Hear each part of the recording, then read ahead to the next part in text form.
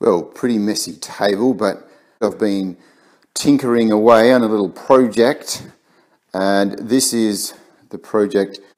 So this is actually a prototype, and it's made up of these rollers just on cardboard rollers on the end and wooden rollers which I had in the shed, and the aim is to try and get a marble to go up to the top, drop over and begin a marble run down the other side.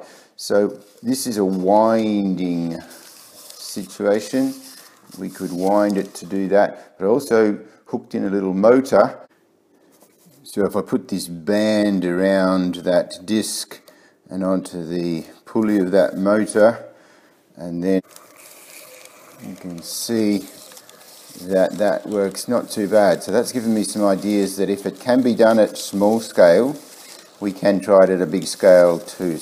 So I've taken up most of the living room in here to make a much taller from the bottom of the room to the top of the room. Same sort of system though. This time I've used cardboard, corrugated cardboard.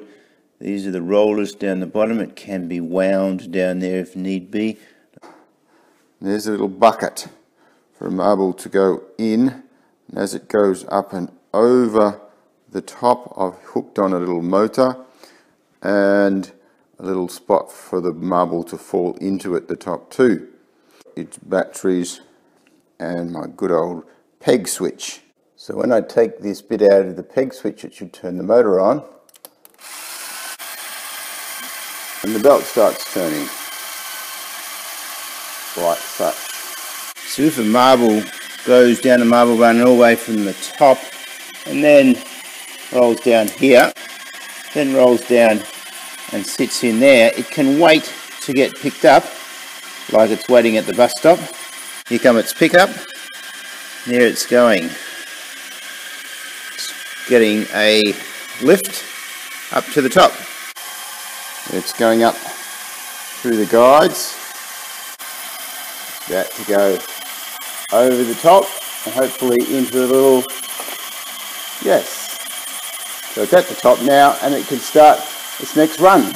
We just don't have one of those ready yet. All good, fair bit to do, but probably the next thing is to add a lot more of these little buckets. Little gearbox I'll put at the top because I found that was just spinning too quickly.